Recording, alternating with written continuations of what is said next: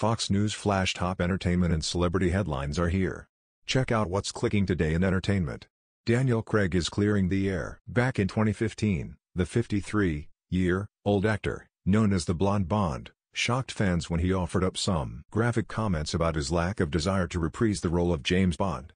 When asked whether he'd be interested in playing the character again, he replied, "No.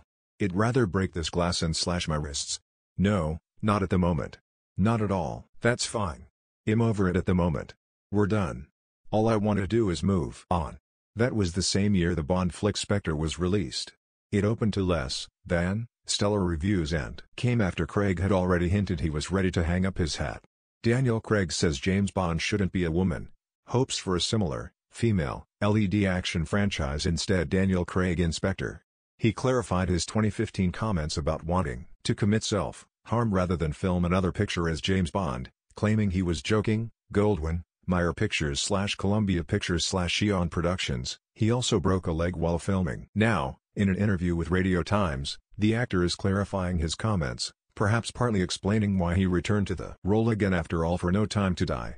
Daniel Craig says he won't leave kids his fortune. To be completely honest, I was thinking, I don't know if I can do another one of these, he explained. For Just Jared. I finished filming Spectre with a broken leg.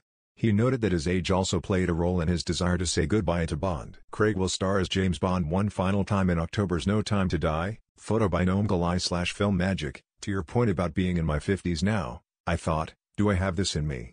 Do I want to go through all of this? The star recalled. I needed a break. Click here to get the Fox News app. A little more skill in the answer might have been better, he added. I was joking, but it came across as ungrateful. Click here to sign up for our entertainment newsletter No Time to Die, which will hit theaters October 8. After several pandemic-related delays, is said to be Craig's final time in the role before the baton is presumably handed off to another Brit.